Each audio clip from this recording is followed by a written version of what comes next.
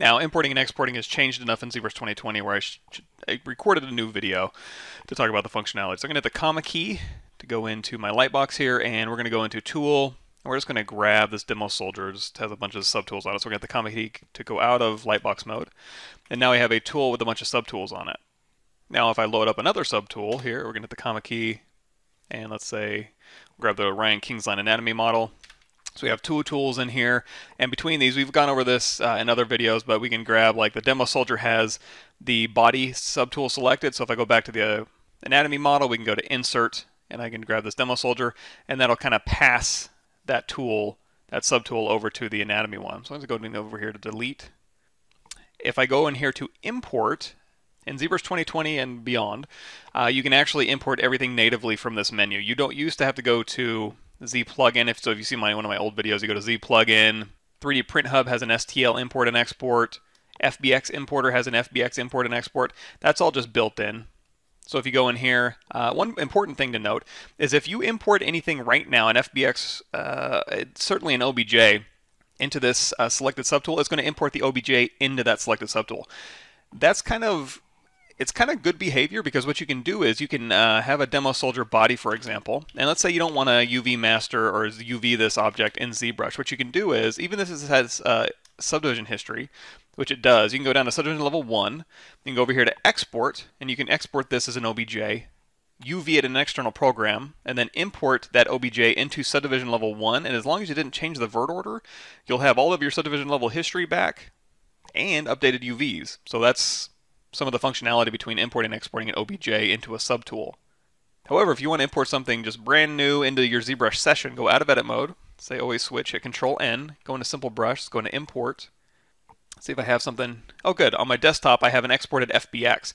Now the cool thing about FBX, if I go to my demo soldier here, and we're looking at him, he's got a bunch of subtools.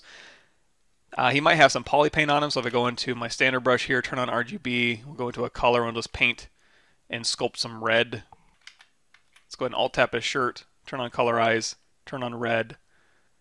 Standard brush RGB turned on, so we can paint and sculpt some color on his shirt here. And then if we go over here to export, right into my desktop, I'm going to change it from OBJ over to FBX. If you do OBJ, it's only going to export the selected subtool. If you do FBX, we'll just save over this demo soldier, it's going to ask you, do you want to export visible? Do you want to export all? We'll say visible. Go ahead and smooth the normals. We don't need to export any cameras. Hit OK. And FBX will export all of these things into its own file. So if I go out of edit mode, in fact, just to make it super clear what I'm doing, I'm going to go ahead and say delete all. And then we're going to go in here to our simple brush. We're going to go to import. And because it'll read FBX files natively now, desktop, demo soldier, we're just going to import the objects. We don't need anything selected. So here's our imported file. You're going to notice we have the poly paint is still applied there. All of the subtool names are still there. The only thing we missed out on is the subdivision history. So if you had subdivision history like we had on the body, you have to go through here and you have to reconstruct it. Creasing probably won't go through. However, if you go in here to export Maya files or use GoZ, it might keep your creasing. Now there is one caveat to exporting an OBJ and not just having it export your one subtool. You can go in here to Z plugin and you can say subtool master, and if you go to export in here, this will export all of your OBJs either as a single file or export to different folders for every subtool, or all of your subtools as an OBJ. I personally like the FBX format because it's one file with multiple pieces. So if you took this into Maya, for example, it would be all of these objects in here just imported into Maya, all with their names, all of their vert color information, all that good stuff. So FBX is a pretty good format. STL for STL files, like if you're going back and forth with CAD programs or something, you can import and export those. You can also do multi-append. So like when we were talking about, shuffling one subtool to another, you can actually have the anatomy model, go to multi-append, go into your ZBrush, C program files, pixel like ZBrush 2020, Z tools, and then demo soldier. And with multi-append, it's going to append all of the subtools from that Z tool, demo soldier Z tool, to the bottom. So there's all the appended soldier stuff. And there's one more thing, and we go over this in another the folder videos, but I just want to bring it up here because it's semi-related. You can go in here to the demo soldier here. Actually, let's go ahead and just delete all this. That was our FBX. We'll go back into the comma key here. We'll go to Tool, load up that demo soldier. If we hit W, we can go into transpose all selected, hold down Control Shift, unhatch everything, hit Control F, and we'll say soldier all. And we'll grab most of the subtools here, we'll hit Control F, and we'll say yes. There we go. So there's most of the things in the folder. Then we can just drag the demo soldier into that one and the goggles into this one.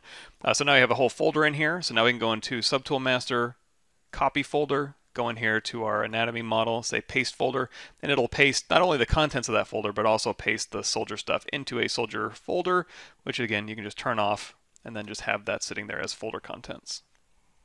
Now, if you ever bring in anything crazy or very different,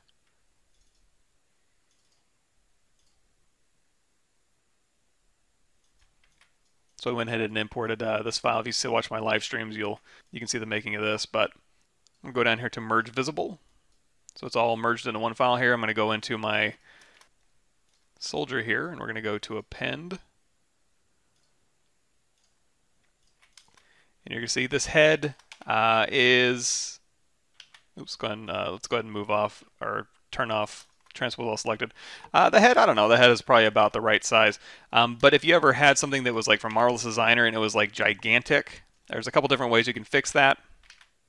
You can go down here to deformation, and if you just do a unify, that'll unify everything into basically a ZBrush primitive size. You can also use Subtool or Z plugin Scale Master. If you click on this little top part here, it'll walk you through how Scale Master works. You can also just click on this here and it'll go to a video on Scale Master.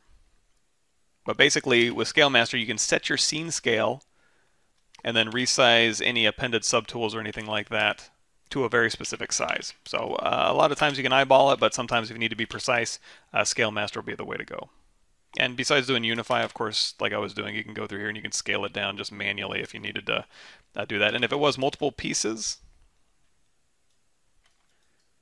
we go down here to split two similar parts.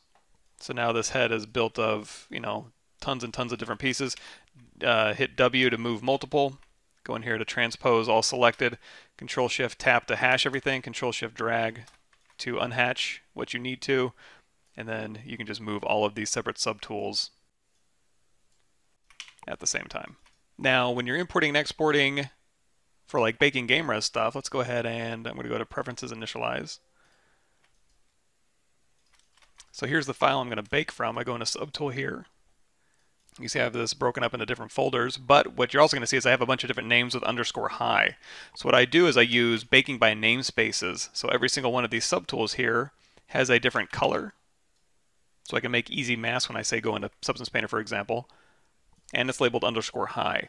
So when I go in here to export this, I can export this as an FBX, sorry. And I'll export this as, say, for example, ape skull _hi, and I'll have another file, a working game res file, with ape skull _low. And it'll have all these separate components, and I can go into Painter and bake that. Like I said before, this will be up on my channel at some point, or my live streams. I talk about this a little bit more in depth. Now, if you do go to File, Export, and you export this as an FBX, have smooth normals turned on. That'll result in a much smaller file size. If you go in here and you turn on tries, that will triangulate on export. For a game res, you probably don't want to do that because you want to have nice quads that you can go in and change. However, on your high res, if you turn on tries, it'll actually bake faster in, for example, Substance Painter because it doesn't have to triangulate it when it loads it, but it is going to increase your export time. So pick and choose what you want to do, but smooth normals is definitely going to result in a much smaller file size. Now, when you are exporting a bunch of stuff and you're saving these things, you're going to see I have a null. Basically, if I go to Insert and this grab, it doesn't really matter, any primitive. As long as you have it at the top here, let's go ahead and delete this one. So this one's Polymesh 3D Arrow. As soon as I go to save this thing as, say save it as test, it's going to replace the name of that subtool as test. So what I'll do is I'll have a null up here to catch the name, and then anything below that will retain its naming. So when I export this, the names will match up. So anyway, that's some of the new functionality updated in ZBrush 2020.